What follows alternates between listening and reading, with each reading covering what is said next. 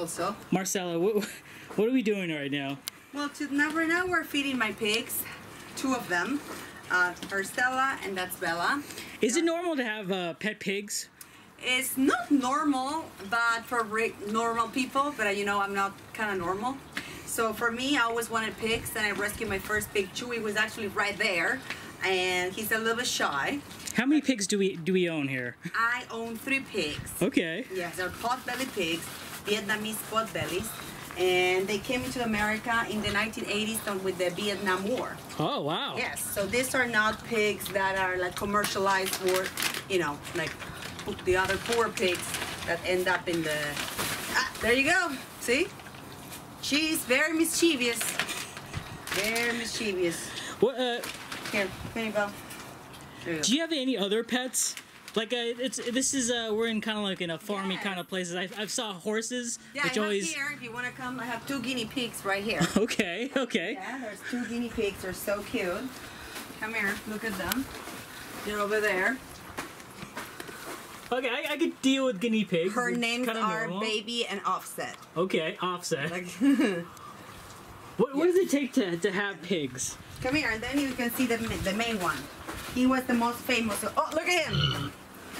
Chewy! Aww. He's the fashion. Look, he's wearing a fur coat and the Dolce & Gabbana glasses. Look at that. Okay. Why is he famous? He was famous because he was in a lot of stores with the Daily Mail, Metro UK, because he was supposed to be 36 pounds when I got him. Okay. And he's 250 now. And I rescued him, and then I was able to save him because the city of Westlake Village, they wanted to actually not...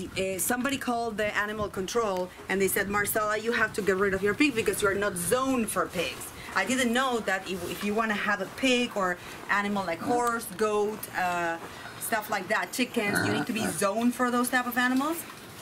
So what does that mean by zoning? Zoning means that the area that you live needs to be allowed to have those kind of farm animals. Okay. So I didn't know that when I rescued Chewy, so I went to the city of Westlake Village, I presented a petition, and after 2-3 months they gave me a permit to keep Chewy. But then I decided to move to this side of the town where, can you see, we are in a farm area, but even though it's very close to the city, so I can have any single animal I want right now. What is that, what she almost attacked me. No, I think she was scared of this one, because this one's very mischievous. I'm just kidding. I lost my train of thought here.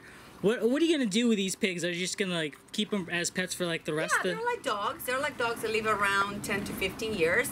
And yeah, they're like my pets. They're very chill, you know. To me, they're like a dog. The good thing about them, you don't need to groom them very much. Once a year, you need to like trim the hooves and stuff like that. And they eat like pig food that I bought here at the Gura Feed. And it's very easy to keep. You know, they're very clean. They pee poop outside. At night, they go inside my house. So yeah. For me, they're like dogs. What if you talk to other pet owners, like if they decided to want to have a pig, what advice would you give to them? First of all, the main thing is you need to know if you're zoned to have those pigs, because many people then they have them when they're babies, and they start taking them outside, and the people complain. So first of all, you need to be known for the zone for pigs. It's not going to be a problem. Second, you need to have a vet close, that is we call it exotics. I have many vets here around, and make sure it's a commitment for 15 to 20 years, because they live for this long, and to relocate a pig is not as easy to relocate a dog. So if you made that commitment, you need to keep with it, you know. That's why I rescued 2, because people couldn't keep it, the husband didn't like it, blah blah blah blah. So yeah, make sure you're doing the right decision, because they're very misunderstood animals, the pigs. They're very smart, but unfortunately people just see them as food. Speaking of food, does like owning pigs like change your dietary needs? Well, when I rescued Chewy, I became a vegetarian. Oh, okay, that's what I wanted to ask. Because I rescued Chewy in 2013, and I started figuring out that the pigs are really smart, and I said, you know what, I don't want to be part of the problem, and I became a vegetarian. Yes. That's beautiful. Yeah. Is it? There you go. See, she is the dominant one. She dominates the other 2, right, Stella? She wants to be the only one, right, Stella? Yes. Beautiful. Yeah. Thanks so much. If people want to hit you up for pig comments, where would they hit you up at? Oh, of course. Sure, they can go to my website, queenofhollywood.com, or they can Google Chewy, the mini pig. Chewy is Chuy, and see all his story around, and yeah. Beautiful. The pigs, the bunny, and the guinea pigs, they all eat the same food. And sometimes my dogs also love it.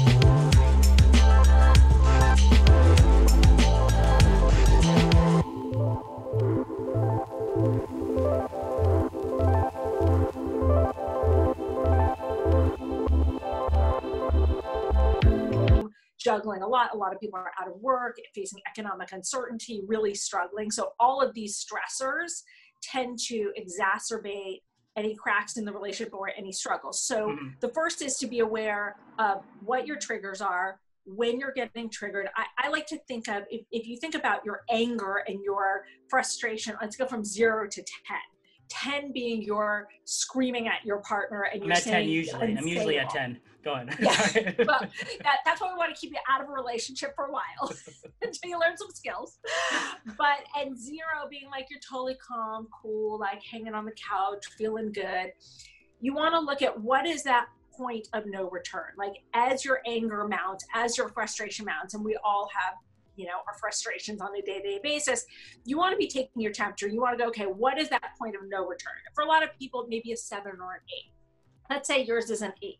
What you want to do is be taking your temperature and checking in and going, okay, where am I on this scale right now? Okay, you know what?